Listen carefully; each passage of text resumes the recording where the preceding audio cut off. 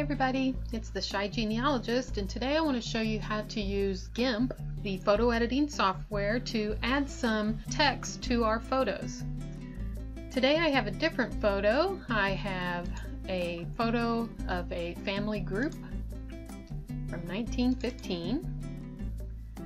And what this actually was a desperate cousin who was only allowed to have access to the photograph for a very short time, so she ran to a Xerox machine and made a Xerox copy of this photograph. So this is the only photo I have of all of the members of my great-grandparents' family, and this little boy right here is actually my grandfather. So what I want to do is add some names to this photograph. I'm going to show you a couple of different ways to do that. The first thing that we're going to do is just try to type some text on the photograph itself. So over here we have a letter A, and that is the text tool. We'll click the A and we see some options down here. We can choose a font, we can choose a size, we can choose a color. And looking at this photo, black might be difficult to see, so perhaps I want to change this color. Now I wouldn't actually print it this way, but to help us see it easier, I'm going to pick red. Red will definitely stand out on this photograph, and it'll make it a little bit easier for us to see what's happening. To pick your color, you can click around in here and you can see what the color would be right now if we did nothing and what you've changed the color to.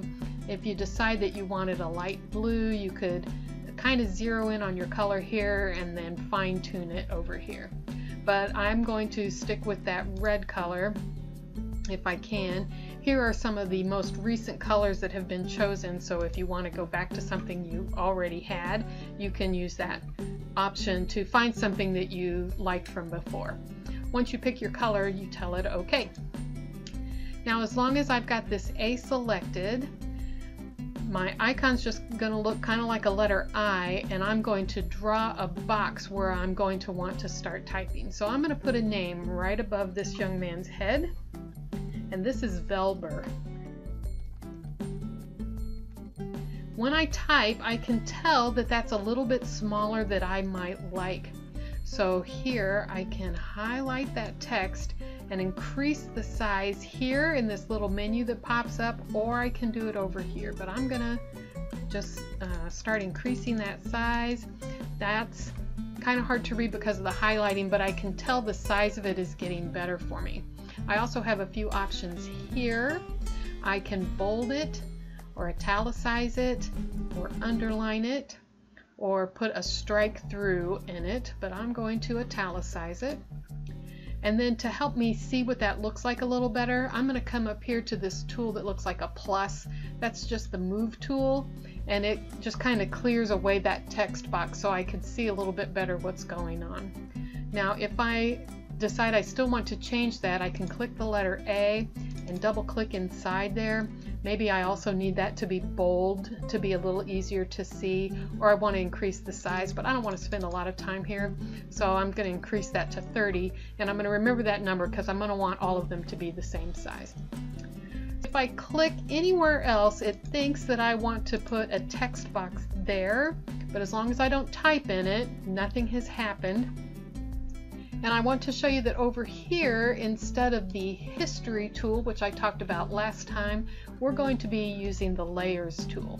So now I have a layer that just says Velber. I'm going to add another text box right here. This young man's name was Lester. I'm going to want to try to keep all the same settings as before. So I'm going to come up to 30. And I'm going to italicize it. Now I'm going to move up here to the top young man. His name was Asa. Again, I'm going to make all the same changes. So you can see that I could keep going with this method, and I could name all of these people using this method. But by writing on this picture, they are definitely a little bit difficult to read, and I'm not sure if making the text black would help that. So I would much prefer to have text above or below, or maybe both on this photo. So let's talk about how to do that.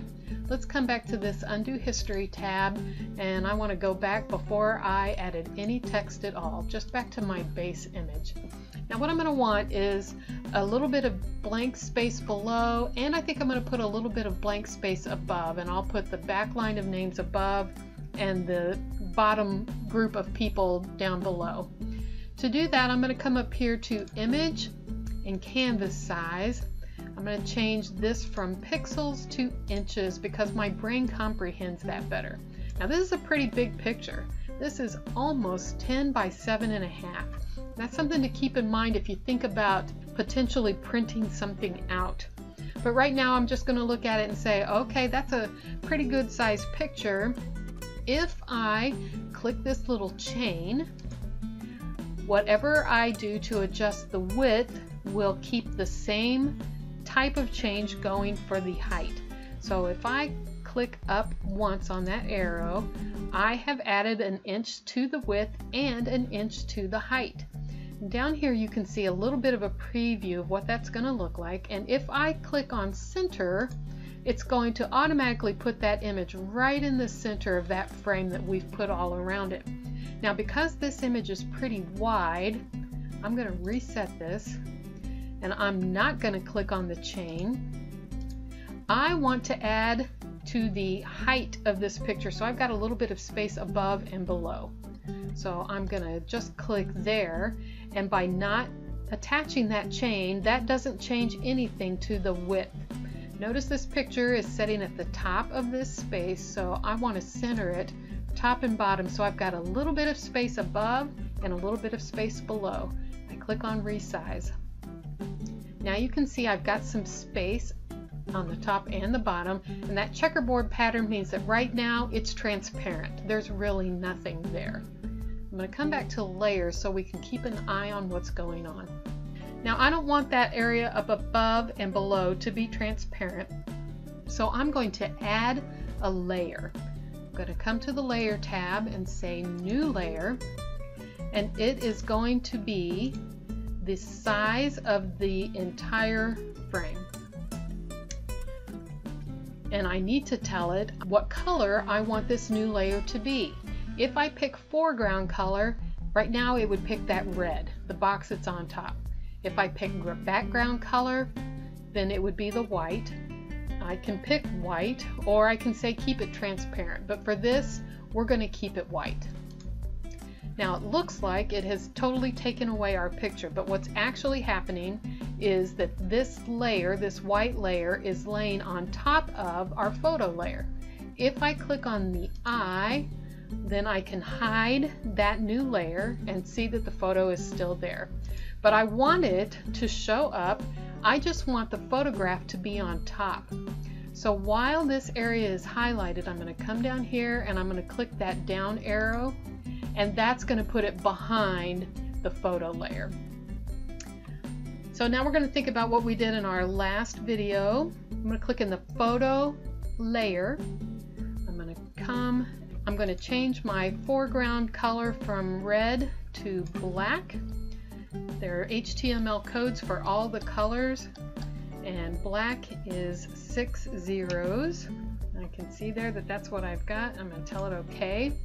I want to add a border around this picture, so Control A to select all, and you'll see that I've got a dotted line just around the picture. It's not going around the whole thing, it's just going around the picture. So now when I come up to Edit and Stroke Selection, I want a solid line.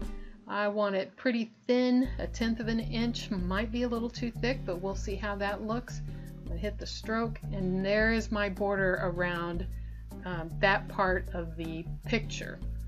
Now we're going to add some text above and below. I'm going to hit my letter A. I'm going to draw a text box right up here, and I'm going to put those people's names up in that section. And because I've got the black color on top here, my text now will be black and not red. So as I begin to type, I've got Velber, I've got Lester, Asa, Clint and Floy. Notice that it kept the centering that we had set from before, but I want it to be bigger. And now since I'm so close to the top, I can't see my entire menu up there. I'm gonna have to use this menu over on the side. Let's just jump right to a 40 and see how that looks. That looks a little bit better, maybe even slightly bigger. I can do that. Here I can tell it I want it italicized, and it's already centered, but I could change that using these options down here if I wanted. Now I'm going to add another text box because we're still in the A. When I move my cursor, it knows I want a new box. I'm going to come down here and I'm going to put those names in.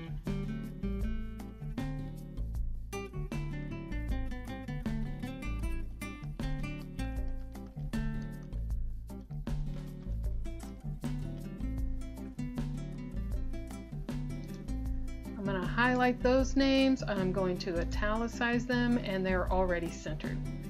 Now notice up here at the top, I've got a typo. I've got a period instead of a comma, so what if I want to change that? Over here I've got layers with each of these sections that we've typed in, so I'm going to click on the layer with that group of names. I'm going to come in here and double click and click as many times as you need to get where you need to be with your cursor. I'm going to come back and fix that. So anytime you want to come in and fix something, you may have to double click or triple click just to get the section that you want. I also would like to go ahead and center this a little better top to bottom, so I'm going to bring that down some.